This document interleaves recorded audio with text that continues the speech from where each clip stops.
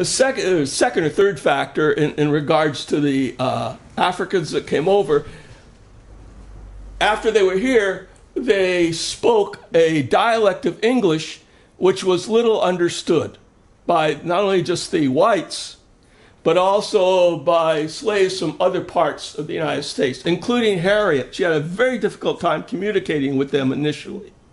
Right? They spoke Gula Geechee. Is it Geechee? Geechee. Geechee? Okay, Gula Geechee. Right?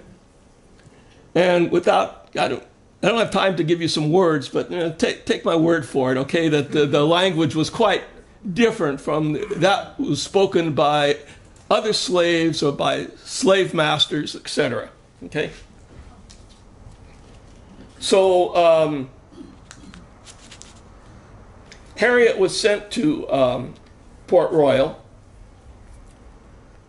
and she initially started to work with women to set up, say, small businesses.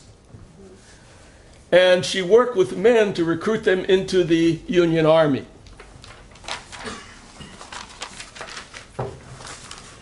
But her main task was military intelligence. That is, she set up a military intelligence network directly under the Secret Service in Washington, D.C.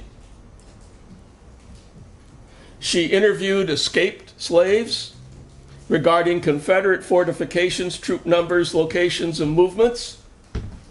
She formed a unit of scouts, almost all black, to infiltrate Confederate lines, and in turn set up spy networks among both free and enslaved blacks.